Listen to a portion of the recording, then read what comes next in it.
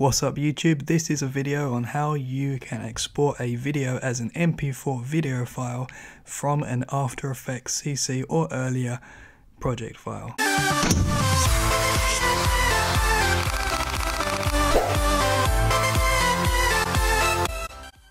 So what you want to do first is go to File and then Export and then add to Adobe Media Encoder queue.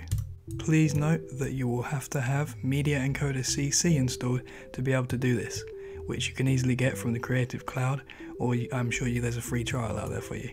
So once you click that, this box should come up with your my project file in this box up here. The next thing you want to do is click the play button.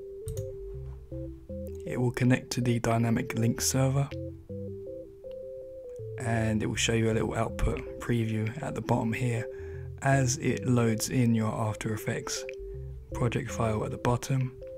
You just wait until this completes.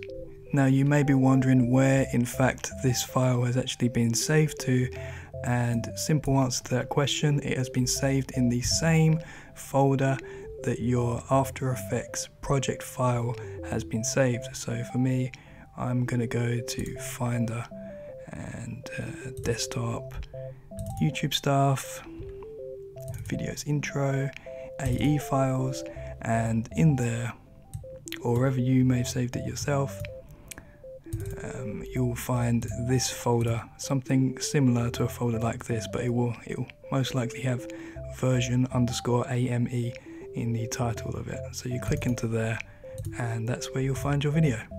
So I hope this helped. If it did, leave a like, leave a comment if you're unsure of anything, and peace.